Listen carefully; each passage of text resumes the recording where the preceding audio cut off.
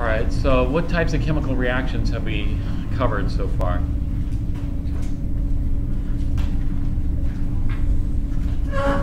Or what are the major types of chemical reactions? Acid base, oxidation reduction, and one more.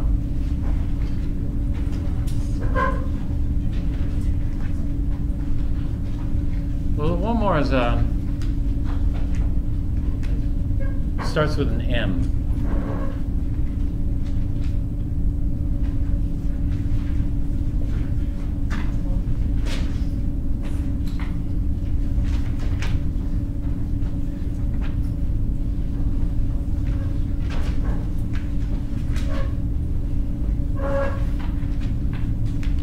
Alright, again, this handout I want to reuse, so you can refrain from writing on it and then return it at the end.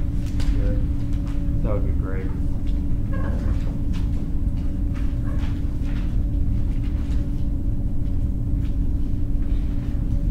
Well, anyway, regardless, I'm gonna then obviously gotta review the stuff, but you should be reviewing as well, because we don't have enough time to review the entire course.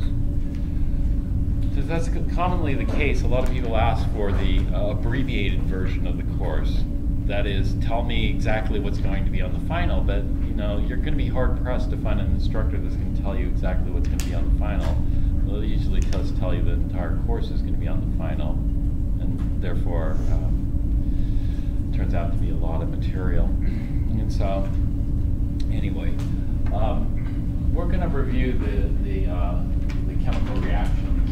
I'll post these slides on Piazza. But when I'm thinking about the chemistry, you know, we want to think about the reactions, you know, composition, structure, and property. The properties are going to be two types of properties: the physical properties and the chemical properties. We talked about this near the beginning. In fact, you guys remember this? We talked about this at the first week of class. Here they're calling the physical properties the properties, and the chemical properties the reactions, but I'm just calling them chemical properties. So we'll move on to chemical properties. So I might ask you something like, what are the chemical properties of a particular substance? And so you think about this, you know, then you think, okay, what or how to approach a problem like that. If we were to ask you, what are the chemical properties of HCl? How would you approach that? It's an acid. That's good. What else?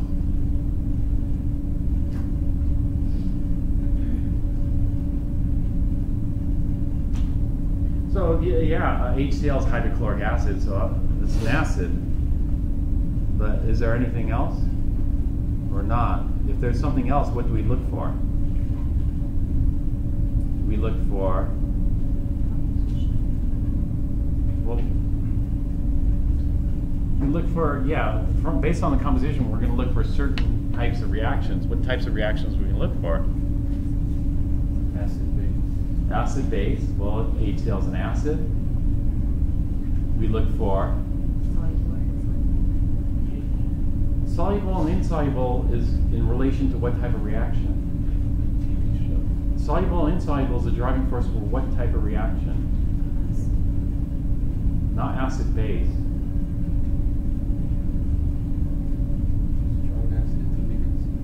That's the one we look for in acid base, stronger acid, weaker acid, but we look for solubility and insolubility for what type of reaction.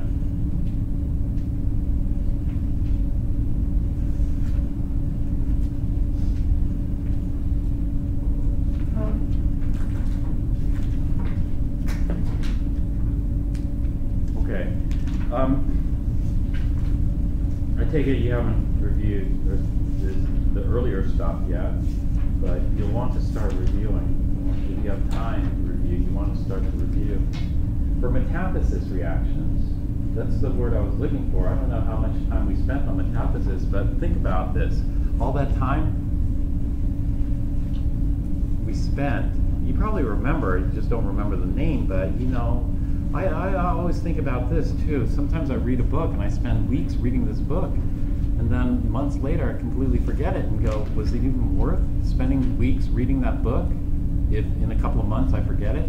Well, I started reading this book, and I finished it, and and the book, actually my memory is getting worse because I just finished it like last week, and I was thinking, you know, how much of that book do I remember, you know? And I spent a lot of time reading that book, and I thought, was it really worth it? And how to make it worth it, you know? How much time do you spend in this class? Just only to forget it. I know somebody, did I tell you about my friend who was studying for the MCAT? You know, he spent, I think he spent like 5 years at UCLA. He started there as a freshman, but he forgot everything. So he spent another, I don't know how many years because I lost track, but he's pretty much, after he graduated, he spent many more years relearning everything so he could do well on the MCAT. You know, the first time he took it, he didn't remember anything. So, you know, the thing about that, and so the way to remember it is just to refresh your memory once in a while, to think about things. You know, otherwise it's easy to slip away. And so, in that sense, this is, we're reviewing this right now. You know, we want to look at the properties of this. This is stuff we talked about during the first reading: composition, structure, property, goal. Now we use a you know, theoretical plus a descriptive approach to this. You know, what we're learning right now is this. You know, when you learn something new, you don't worry about, you know, getting too caught up. Oh, I don't understand this, or this doesn't make sense. What you do initially is you just kind of memorize things. And the more things you memorize, then the more patterns that you see. And the more patterns that you can see, the more you can relate it to theoretical knowledge. And the more theory you can do, the less you have to memorize. But initially, there's a lot of work in memorization. This is what makes organic chemistry hard initially. Organic chemistry is very hard initially because initially you have to do a lot of memorization. And there are people who resist doing memorization. And so that's why so many people fail out of organic chemistry, is you have to reach this certain tipping point. And so you have to memorize, and then once you reach a certain tipping point, then you can do much more theoretically. Once you can do much more theoretically, the memorization load goes way down because you can kind of predict what's going to happen. You know, but initially you're memorizing what we call mechanisms, you know, how these reactions occur. It's a tremendous amount of work. But a lot of people, they never make it to that tipping point, you know, where all of a sudden things kind of click. They're just in this zone where they're struggling. Well, that's why, you know, initially a lot of descriptive work, like, is HCl a gas, liquid, or solid at room temperature? What is it? It's a gas. How do you know? Well, you memorize it. Is that a physical property or a chemical property? That's a physical property. Now, what are the chemical properties of HCl? Well, it's an acid, but is that all? No, that's not all. You know, there are other chemical properties of HCl. So what types of things will HCl react with? So those are the types of things we think about here in this particular section.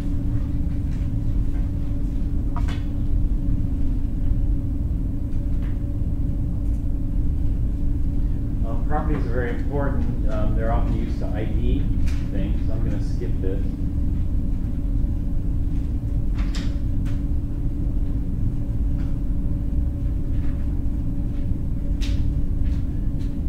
Physical properties are typical. Physical properties are a mishmash of different things like boiling point. What else? Solid, liquid, gas. It's called the state. What else can you think of? Well, you know, I think about physical properties: color, form. You know, what kind of crystals? Is it very crystalline? Is it powdered? State, gas, liquid. Boiling point, melting point, the physical properties. Can you think of any others?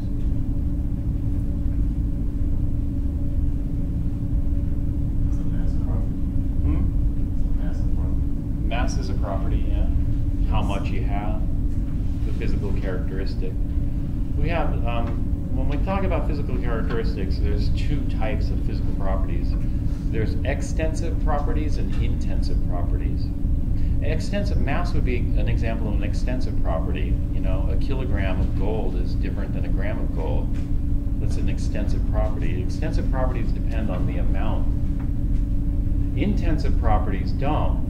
You know, does a kilogram of gold melt at a different temperature than a gram of gold, or do they melt at the same temperature? They melt at the same temperature. That's an intensive property. And so we have a mix of intensive properties and extensive properties that we call physical properties here. Another intensive property would be boiling point. Another intensive property would be freezing point, density, etc. And so, you know, when we think about physical properties, we typically don't have a systematic approach to those. And the same thing with chemical properties. When we think about chemical properties, a lot of people don't have a systematic approach to those.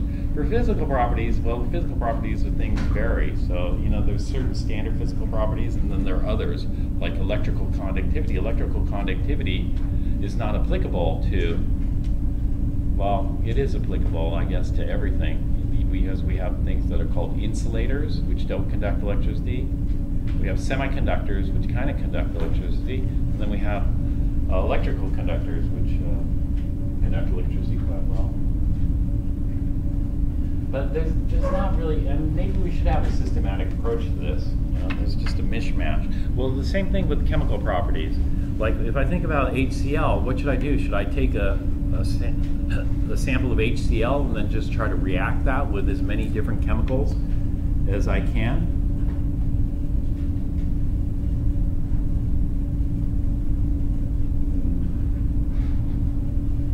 No.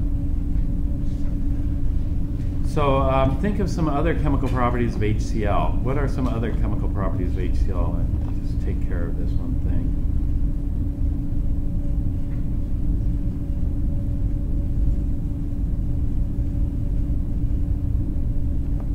Do you remember what we did with the acid-base chart?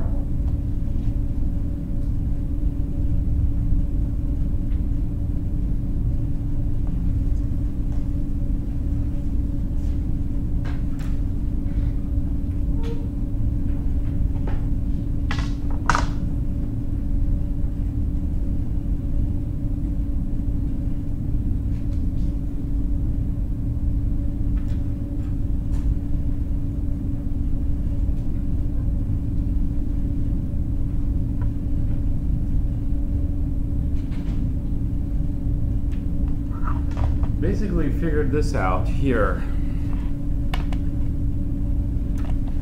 We figured out that HCl, in order to go from stronger to weaker acid, it has to react in this way. HCl loses a proton to form chloride. Well, we want it to react this way, where HSO4 minus gains that proton to form H2SO4, so we're going from stronger acid to weaker acid. Do you remember doing this last week? Well, if that's the case, what if HCl loses the proton to bromide? Then if HCl loses the proton to bromide, it forms HBr, which should be a stronger acid. So that in this case, there's going to be no driving force. So HCl should react with all bases that are stronger than chloride here. But there's something called the leveling effect. Can you remind me what the leveling effect is? It's when water's added, it'll take away hydrogen. Yeah.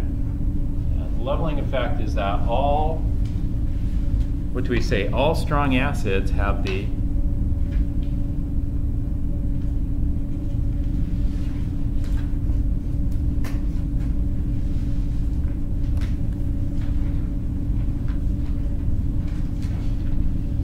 same strength in water.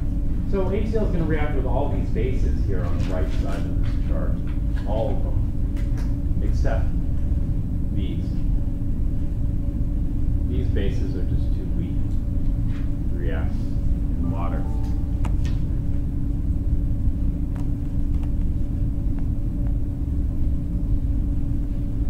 So,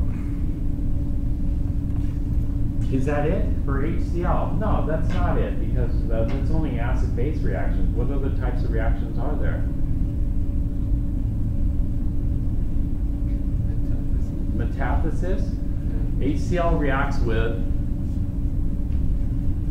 the chloride in HCl reacts with silver ions to form precipitate of silver chloride, lead ions, and mercury. So if we took like silver nitrate in HCl, it's going to form a precipitate, or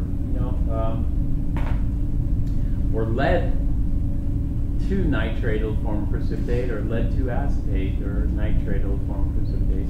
And so HCl does that as well. So we have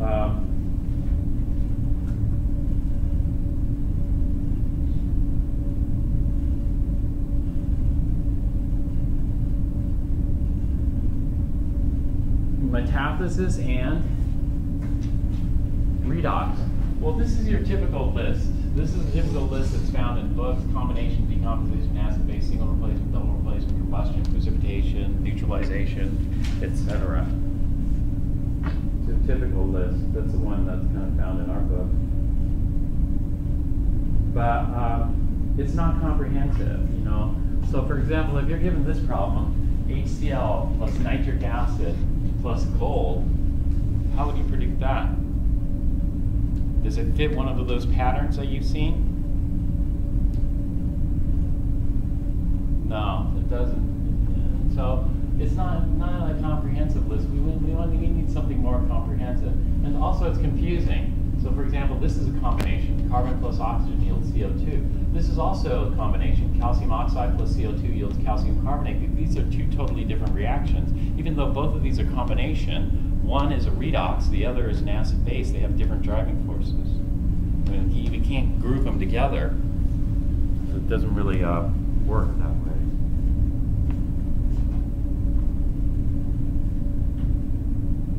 And so this is why the 3 types, which we already talked about: metathesis, acid base, redox. All right, we already talked about metathesis. We talked about acid base. Now I want to talk about redox. Redox reaction.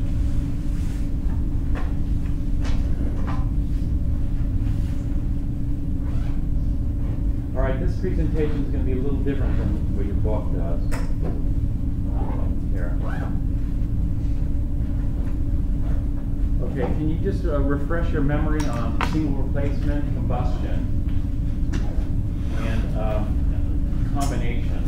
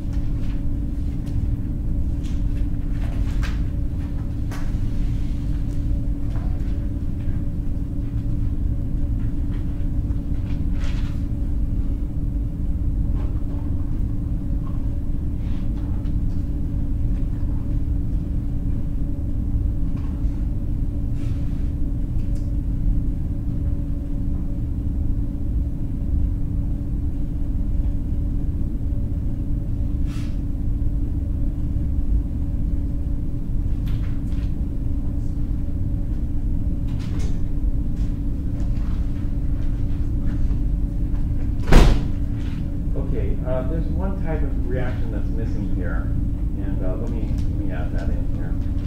It's a element plus element combination.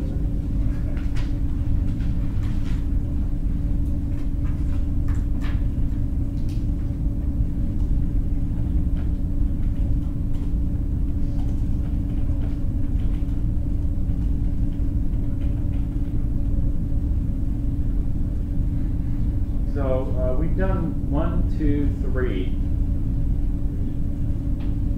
these are covered. These are covered in the book. However, this fourth method is not covered in the book. And so what we're going to do is we're going to, number 6, skeleton redox is covered in the book. This will be at the end. And so what we're going to do, number 5 is beyond the scope. Number 5, we're going to skip this.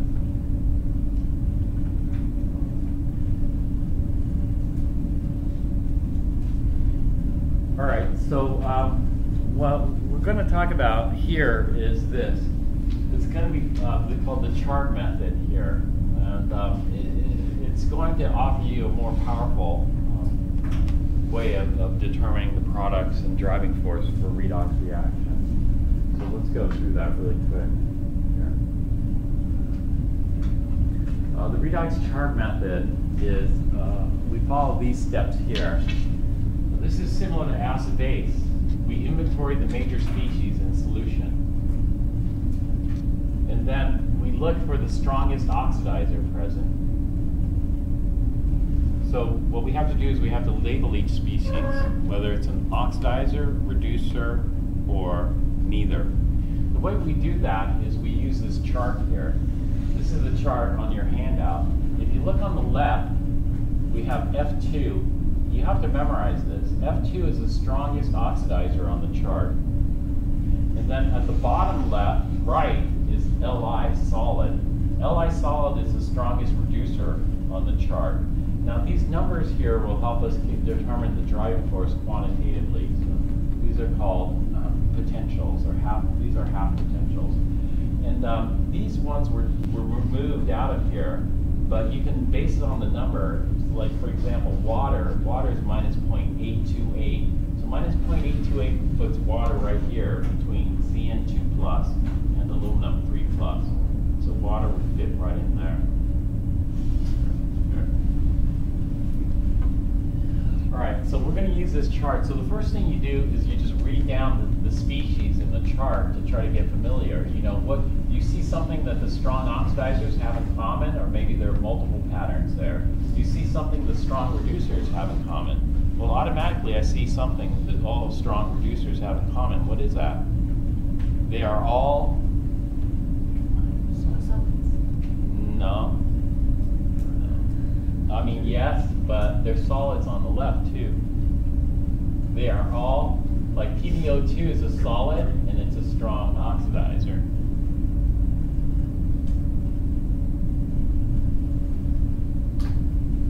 There's something else they all share in common. What is it?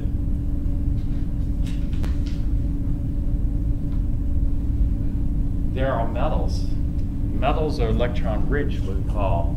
The oxidizer is electron poor. So we use the chart to find the strongest oxidizer present and the strongest reducer present. Okay, step 4. We combine the strongest oxidizing agent, or oxidizer, half reaction with the strongest reducing agent half reaction. So what we do is we'll just copy them off the chart, making sure that the number of electrons consumed is equal to the number of electrons lost by changing coefficients if necessary. Okay, then we simplify, and then we look for a driving force, stronger to weaker. This method will yield the NIE. So let's just do an example of this. Fortunately, I have to go. So the first example we're going to look at is copper plus nitric acid, Cu plus HNO3.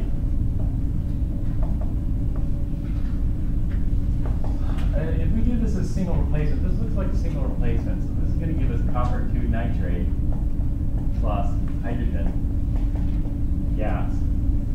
If we do this as a single replacement, it turns out that we're going from less active to more active.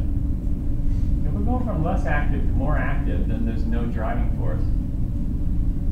No driving force. Therefore, no reaction. But this is wrong. There is a reaction here.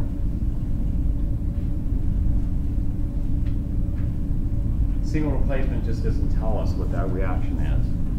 And so in this particular case, we have to use the chart method. Okay, so first is to inventory the solution. So when we inventory the solution, what do I have? I have copper solid, I have H plus present, I have nitrate present, and I have water present. This is the aqueous solution of nitric acid. And so I inventory it. And then I look at the chart. I'm going to look at the chart and look for all these species. So first off, I'll look for copper. And I see copper is on the right here. And it's in the middle. So what we call it is a moderate reducer, a moderate to weak reducer. So anyway, it's going to be a reducing agent. RA stands for reducing agent. I look for copper on the left, but this copper on the left is different from this copper on the right. Do you see it? This copper on the left is copper ion. This is copper metal. Is copper metal the same as copper ion? No. Okay, then I look for H plus. Well, H plus only occurs on the left, and it's kind of in the middle, so we call it moderate oxidizer. So we'll just call it OA for oxidizing agent. And then I look for nitrate. I see nitrate. Do you see nitrate? Up here. Nitrate's getting, this is stronger. But I need H plus. Nitrate plus 4 H pluses. So there has to be some extra H pluses around for nitrate to work like this. And so what I'm going to do is I'm going to put a bar here indicating that nitrate, when combined with H plus, is an oxidizer. And then I have to have some familiarity with this chart. And I look for water. Water's down here at the bottom left. Water's at the bottom left, but it doesn't belong at the bottom left. We look at the number over here, minus 0.828. Minus 0.828 places it right here between Zn2 plus and Al3 plus. Do you see that? And so water is kind of a weak oxidizer. Do you see that?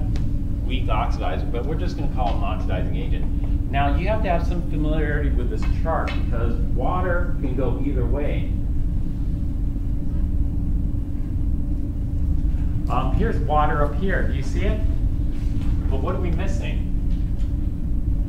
Oxygen. So skip that. Here we have water here. Do you see that? That's water alone. Water alone is a very weak reducing agent. You know, the strongest is lithium down here. But when you're familiar with this chart, you'll see this. You see this water here? You see the water occurs twice, up here and down here. What's the difference?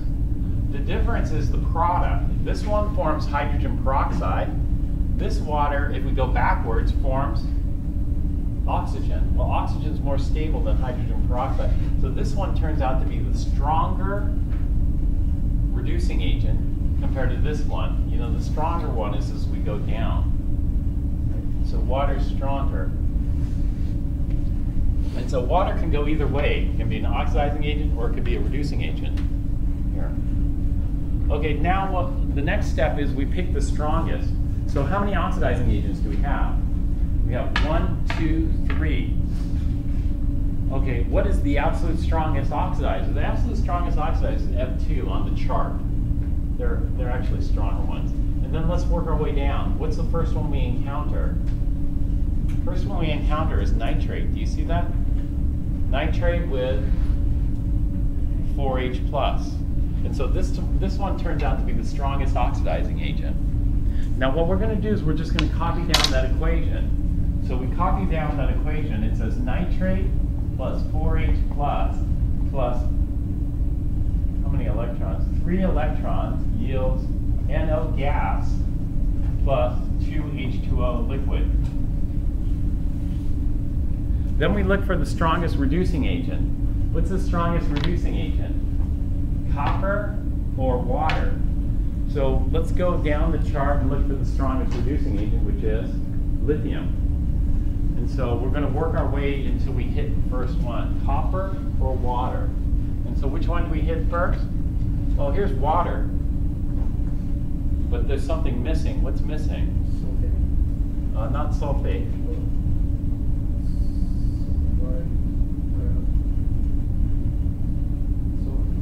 Sulfur dioxide gas, we don't have that. Here's copper. So copper, Water is way up here. Do you see that? Water alone. And so copper is stronger. And so here, what we have to do is we have to reverse it, because now we don't want copper as a product. We want copper as a reactant. So what I'm going to do is I'm going to take this equation and flip it.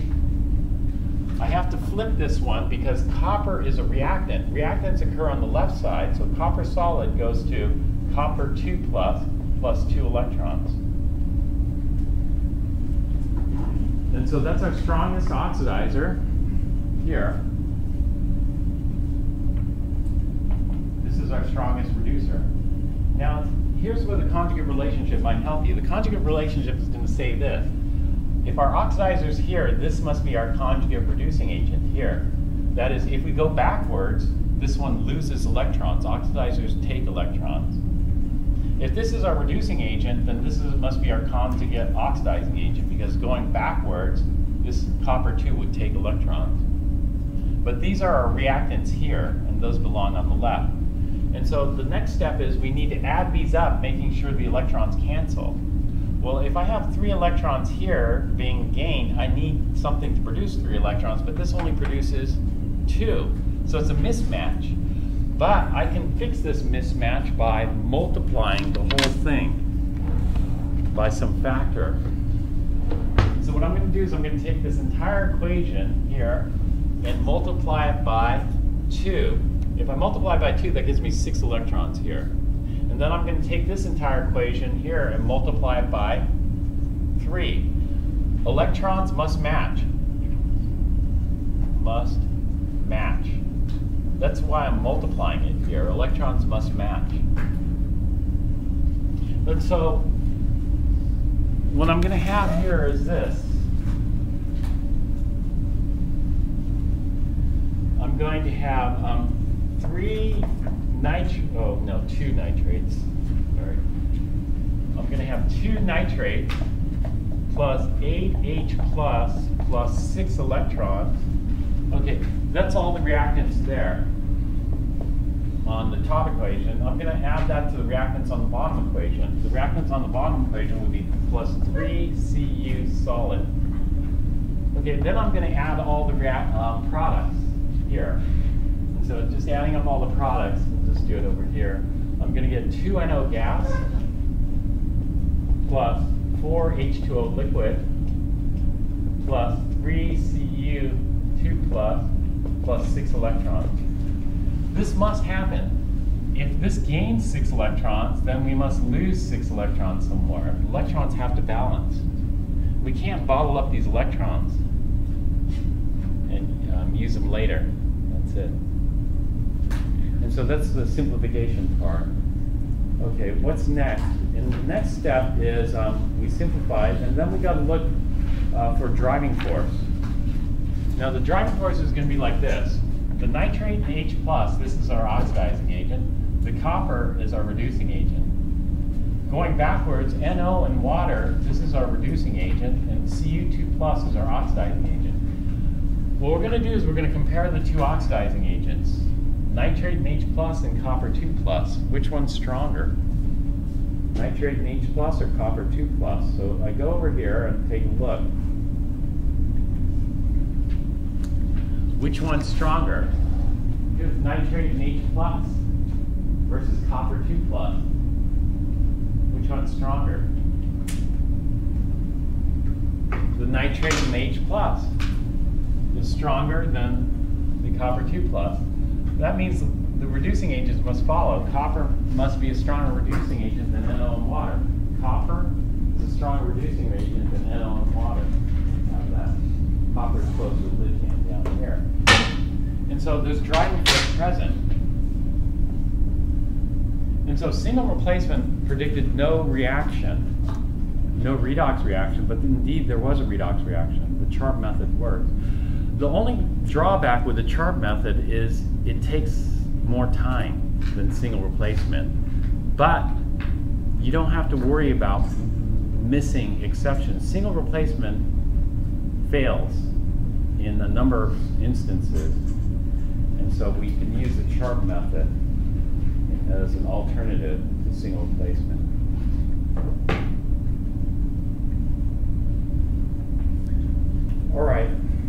So what we're going to do, unfortunately, I have to cut out early because something came up.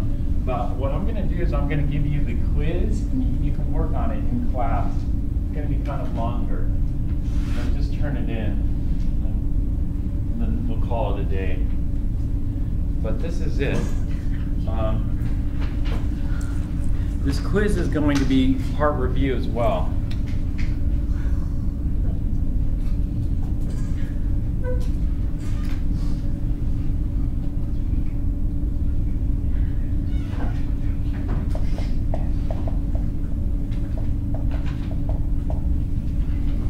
Okay, I want you to do these. This is going to be aluminum and oxygen. That's the first reaction. The second reaction is going to be lead to carbonate and sulfuric acid. This one's CE only. This one I want the CE driving force, IE, NIE.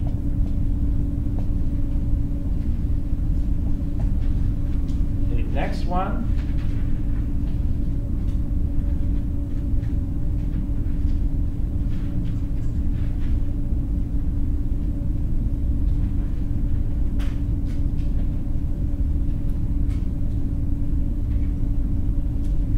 would be ammonium chloride solution and sodium cyanide solution. This one, just the NIE and driving force is adequate. Okay, next reaction is going to be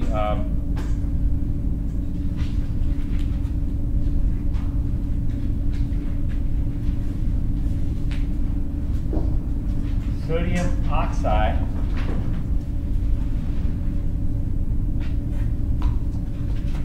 salt is carefully added to sodium chloride solution.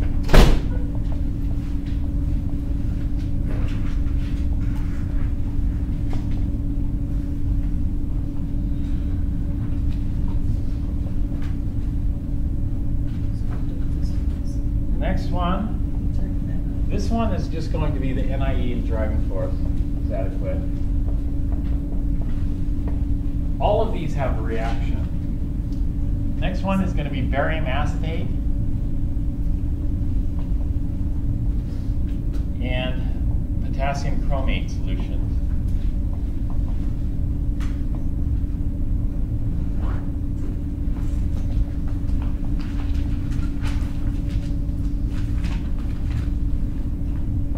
Next one is going to be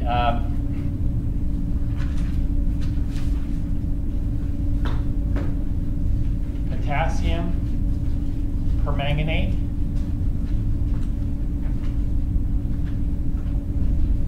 and hydrochloric acid.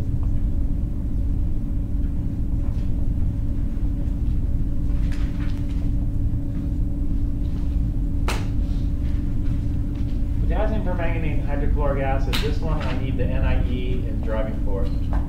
All right, let me give you some hints here. A is going to be redox. B is metathesis. C is acid base. D is acid base. E is metathesis. F is redox. Actually, I need to change this one, make it a little bit more manageable. Sorry, hydroiodic acid. that one. Oh, and I need to do one more here. You can see G. G is going to be silver nitrate.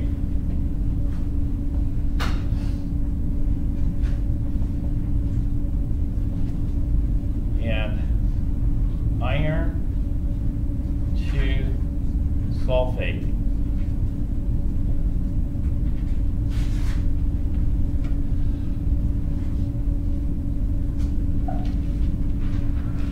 Solutions.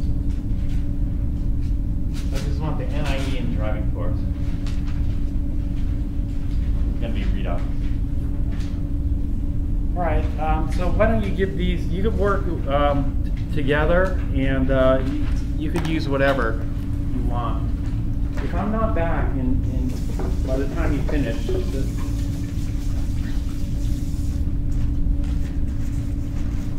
we'll call it a day. Okay, any questions? Sorry, I have to take care of it. It's kind of emergencies.